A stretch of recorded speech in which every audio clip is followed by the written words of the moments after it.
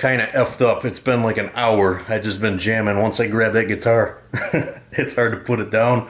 So if this is all screwed up, I take 100% responsibility and blame for it. But we're gonna wipe this off right now, and hopefully it ain't effed up.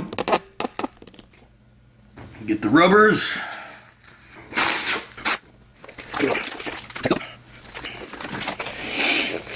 God damn, all sweaty. Death metal, some crazy shit. Alright, so now, just wipe this off until you no longer see anything on the t-shirt. If the camera's shaky, I'll hold the table nice and steady.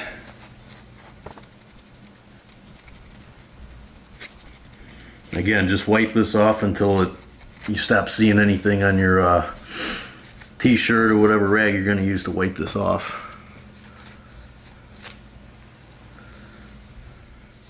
Now, the question you might be asking yourselves as you're looking at this is, God, Kevin, that still looks like rosewood. What happened? Well, Kevin's kind of an idiot, and he didn't realize that that's been sitting for about, I don't know, 2.5 months. And I probably should have stirred it before I applied the first coat. So that's strike one on Frasard's part. Disregard what I did there. Do not do that. So we are not going to F that up this time when we go to do this coat. That's actually going to look black. It's actually going to look like ebony, and not like I put some clear shit on there. That is dumb fuckery strike one on Frasard's part. Note to self, do not repeat that mistake. But I'm going to leave that in the video because it's funny. And it's good reference in case somebody else ever runs into the same problem, or they will avoid that problem or mistake that I just made. This is only my second time doing this, by the way. When I bought that, it was just fine. I never even stirred it. And it looked great. Alright, let's try it again. So we give it a dunk. There we go. That's what it's supposed to look like, Kev. Oh my god, I can't wait to watch this shit back. I'm going to laugh my ass off how stupid I was when I did that. Because now it's actually looking like it's covering. But the same rule does apply to these frets and these inlays. This will not hurt your inlays. That will wipe right off because it's plastic. It's not going to stick to that, so don't worry about that. Your main concern should just be getting that in all these nooks and crannies. Nice and deep. Night and day difference, dude. Oh, it's funny. I can't believe I did that. Well, I kind of do. This is still going to turn out awesome, though. This is definitely worth the prep work and the patience, because this ends up coming out. It just looks amazing. It almost makes the guitar look like it's worth more. I'm just a fan of ebony. I don't care for the rosewood. Rosewood looks good on certain guitars, but this guitar and that bastard V that I have, nah.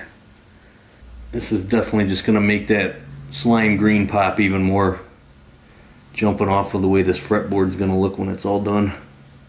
I can definitely give myself a tally mark for a tarred moment in Kevin Frasard video making history. Almost there. I'm going to actually give it just a little bit, because over here, this area, it's definitely harder to sand. So I want to make sure it's nice and dark in there.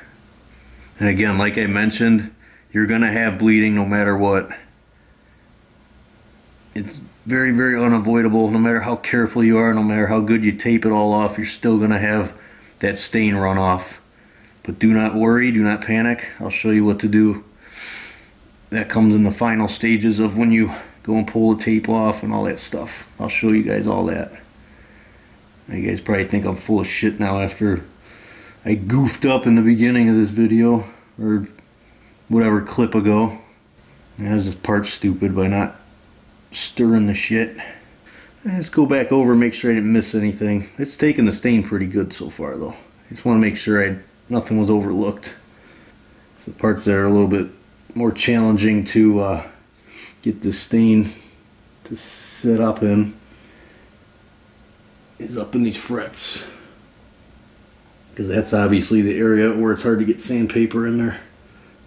Remember, when you guys go to sand this, if you do this, if you go through this whole process, if you want to ebonize your fingerboard, lightly sand, because you do not want any unevenness across your fretboard. That will definitely cause you some problems later. Just be very careful with it and just take your time, and everything will be good. Alright, so we're gonna let that sit, and I'll see you guys in 20 minutes. Okay, it's been about 20 minutes, so it's time to wipe the surface stain off of here and see what we got for the first coat. So let me put you over there, right there. Aim ski down. And you see that guitar? You see that bad boy? One thing I forgot to mention, when you go to grab an old cloth or any kind of old t-shirt, just make sure that, you know, it's old enough to where you ain't got any lint getting on your fretboard, because that's not going to be a good look. You're going to be all kinds of pissed off, and then you're going to want to yell at me. Let's start wiping this off of here.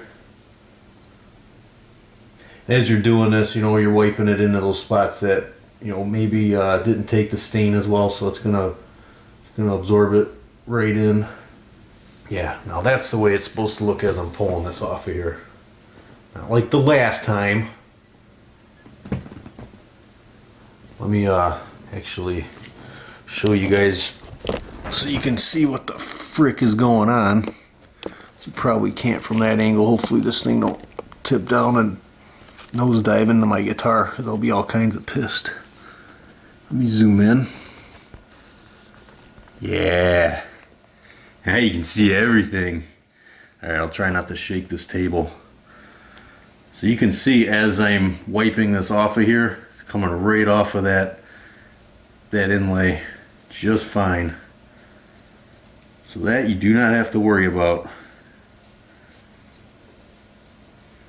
Yeah, it's definitely gonna need another coat, maybe even a third. So you'll just keep wiping this off till eventually you don't pull any more off of here, so it ends up looking like you haven't even wiped over it on your t-shirt or any kind of cloth you're using. So just continue to do this the whole way, and then we'll apply a second coat. Let me give you guys a little close-up so you can kind of check out the first fret, see what I'm talking about. Yeah, you see how it pulled it right off of there, so no big deal whatsoever. Yeah, we still got to darken this bad boy up a lot, so it's probably going to take 2 more coats. So we're going to apply a second coat after I wipe this off. Okay, so we wiped off all the excess. It might take you a good 8 to 10 tries back and forth, but eventually, yeah, you just want to wipe this off until you don't pull any more material up. So now we're ready to apply the second coat.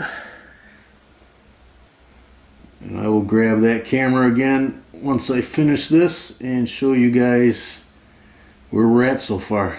Actually, one thing I can show you guys before I get to the end here, before I get too carried away with this, is now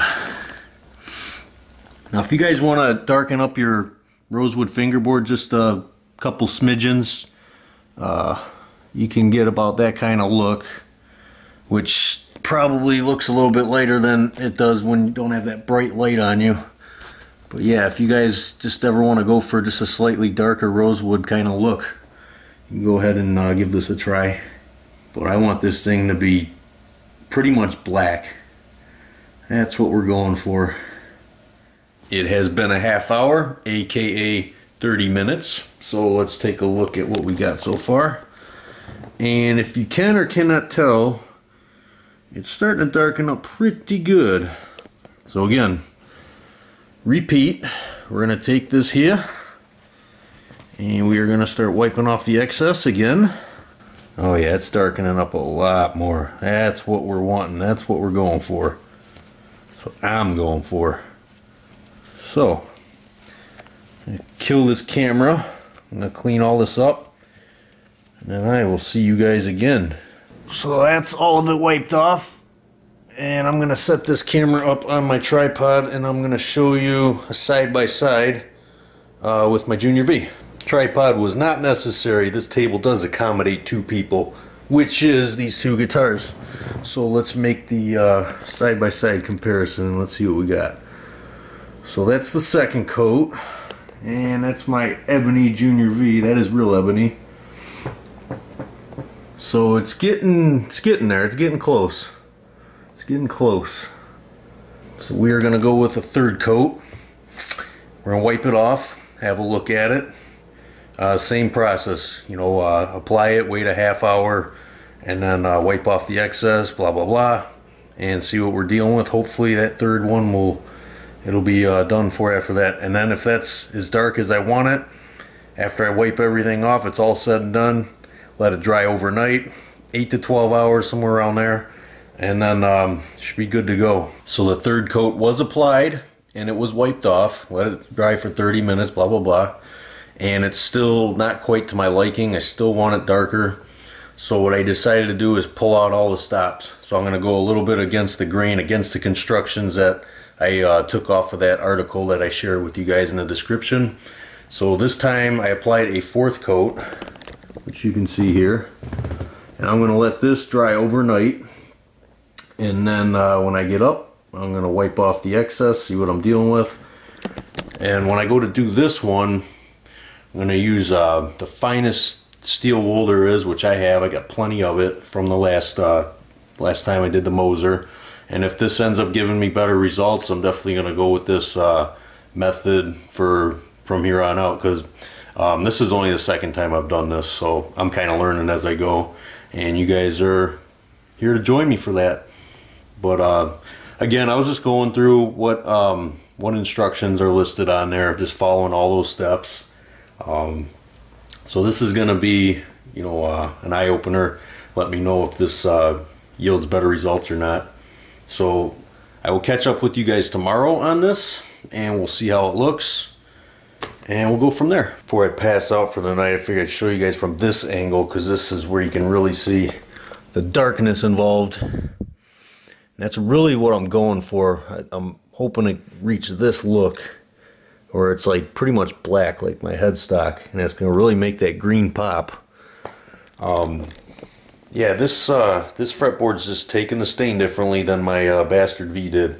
It is what it is. I mean, that guitar, it was 2 coats, it was done, came out beautiful. And this one is just acting a little different, being kind of a bitch. So we're gonna see what happens again, and I'll share all that with you guys.